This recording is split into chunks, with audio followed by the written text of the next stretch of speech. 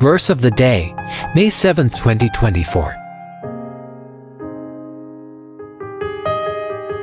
Now when these things were done, the princes came to me, saying, The people of Israel, and the priests, and the Levites, have not separated themselves from the people of the lands, doing according to their abominations, even of the Canaanites, the Hittites, the Perizzites, the Jebusites, the Ammonites, the Moabites, the Egyptians, and the Amorites.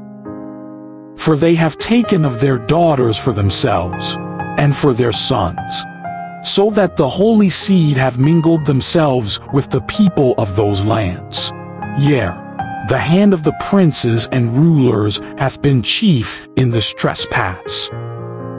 And when I heard this thing, I rent my garment and my mantle, and plucked off the hair of my head and of my beard, and sat down astonished.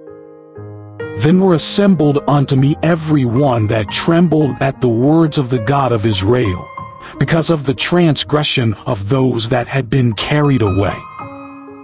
And I sat astonished until the evening sacrifice. Ezra 9:1-4. Reflection.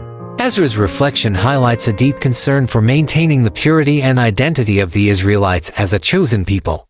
He reacts with profound anguish upon learning that the Israelites have intermarried with other nations, diluting their spiritual and cultural integrity.